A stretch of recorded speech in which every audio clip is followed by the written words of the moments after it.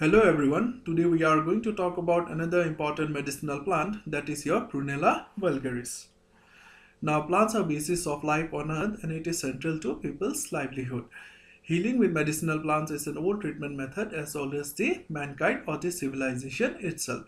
And Ayurveda is one of the classic system, or to be precise, is the oldest system of traditional healthcare system, and it is widely practiced till today.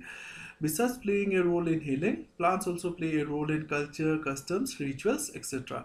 Awareness of medicinal plants usage is a result of many years of struggles. That is basically a trial and error method where people tried various methods to come up with standard herbal formulations.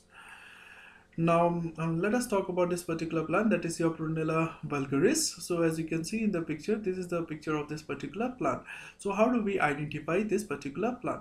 So it belongs to Lamiaceae family, common self-heal plant, and it is a herbaceous plant.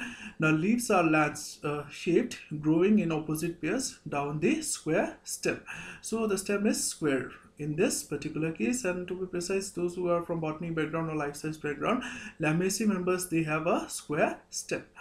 Now flowers grow from a club-like clusters. Now two leaves are there. The top leaf is a purple hood and bottom leaf is usually or often white in color. Now as you can see the picture of the flower over here, here I would like to acknowledge one of my student, Likha, who has contributed this picture. So this was how we identify this particular plant. So let us talk about the ethnobotanical uses. So this plant is used to heal wounds, ulcers and sores. Besides this taking care of these wounds, ulcers and sores, other part, in fact the whole plant is considered to be an alternative source of anti-HIV drugs. So basically it serves as an alternative for anti-HIV drugs. So this was some of the important points about this particular plant.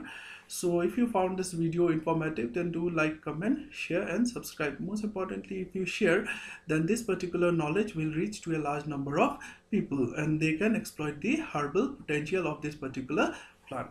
So that's all we have for this particular plant. Thank you and have a nice time.